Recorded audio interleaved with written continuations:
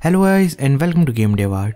First of all, you need to create your play game service configuration and just scroll down to play game service here and just configure your project and you will get your project ID. Then you need to add credentials. The first one added by play game console, but if you need to test in debug or release version of your game, you need to add credential through here or either through your Google Cloud platform under API and service credential. Just create credential using OAuth ID and then you will get this page. Here you need to add application type, which is gonna be Android, and here you need to paste your package name like com dot your name dot your project name, and then you need to paste your SHA1 certificate of your either of your debug key or your release key or of both in separate credentials here. So then you can just create and save. Then you also need to reassign your credential over here through adding credentials. Just click on add credentials, scroll down, and you will get you will able to click drop down over here and then select your credential of debug or release, and you will be able to log in through your debug or release version.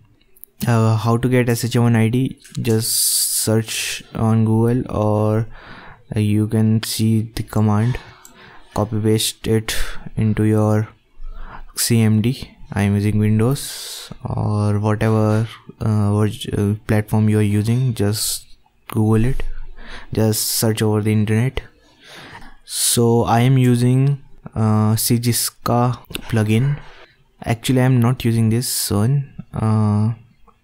You can, if you are using 3.2.3 or 3.2.2 Godot version, you can just click the release version. But if you're like me and you are using 3.2.4 for the app bundle feature, or if you want to use a token provided by Google, then you need to use this version. Just click on his ID and find the repository of GPGS version and just download this zip version over here. And you also need R file provided by Godot. So after extracting the zip file, if you are using Godot 3.2.4, you need to change few files. Changes are must. So first I'm going to show you not so important changes. These changes are just to upgrade the build files. You can upgrade build files to the new version like this. If you want to upgrade Kotlin version, you just upgrade, need to change the version over here and here. And then if you need to upgrade this build file like this, build tools 230.0.1, and one more change to Gradle wrapper. Yeah, here to wrapper properties, you can change the distribution URL to 6.5-all, and you need to paste your .ar file over here into Godot-lib 3.2.4, and you need to change the name of this to the version you are pasting. If you are pasting beta 4, you need to change the name according to the R file into this build.gradle file.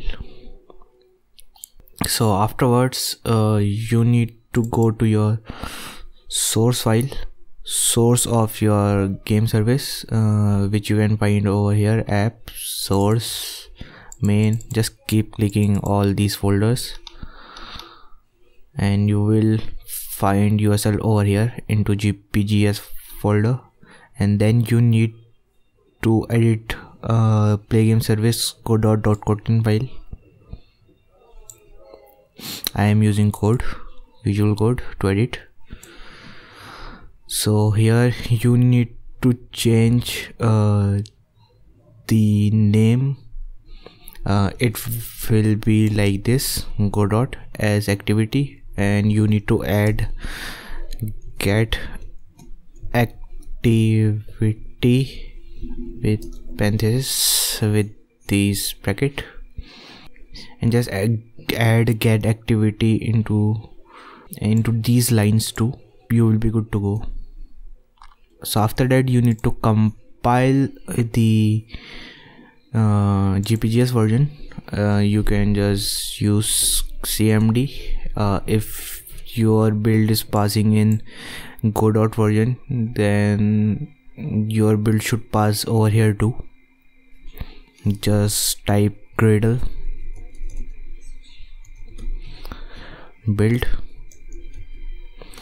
and press enter, and it will start building, and you will get your AR file over here, app, inside build, inside outputs R, and you need to copy paste your Godot play game service release.r file to your plugin folder of your game, of your Godot game. And you also need to edit your GDF file over there. You need to add your GDF file, edit your GDF file. You can find that file into your demo project here. If you await these versions too, dependencies too, you need to add those dependencies exactly over here too. And you need to either rename over here or rename your .ar file according to this name, and you will be good to go for the plugin part. So how to set up your play game plugin? You need to add this line to your manifest file. You can find your manifest file into your build folder and add this line under activity.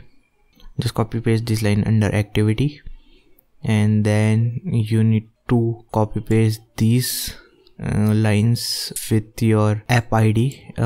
You can find your app ID over here in your play game console configuration, and you will find your app ID like here, to your string file which you need to create into your res values string.xml, and copy paste those lines. So these two changes are must for your plugin to work. Now how to use this plugin in Godot? So I am just going to show over here.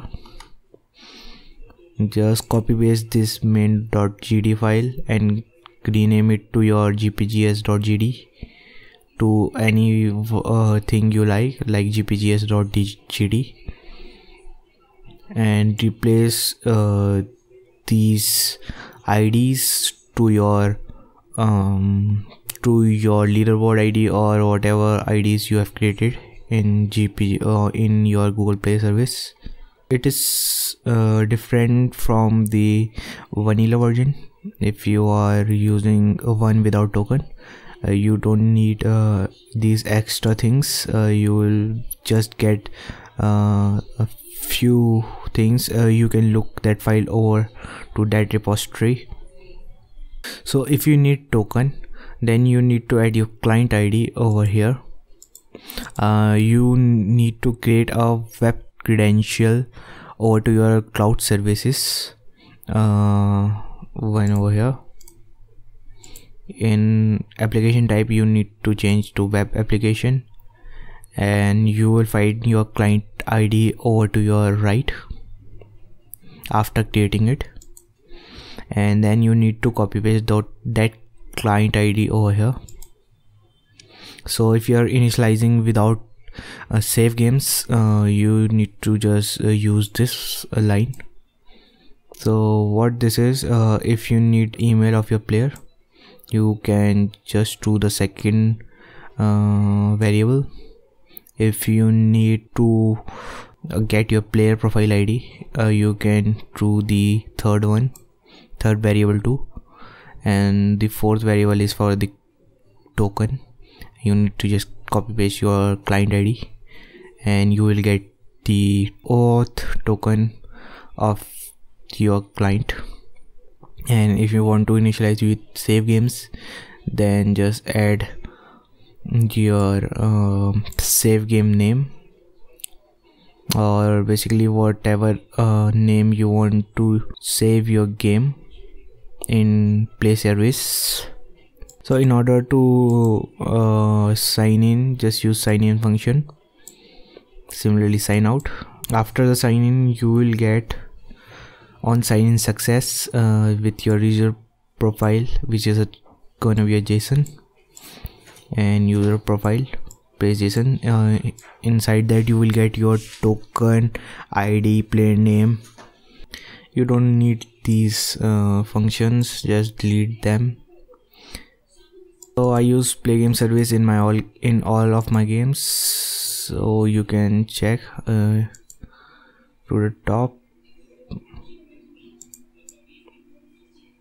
So in this one, I save my game in play game service. So that's all for today. I hope you like this video. I haven't shown much of the Godot part over here. So if you have any questions, just comment, just post them into the comment section and I will try to answer them. So in the meantime, please like, share and subscribe and wait for my next video. Thank you.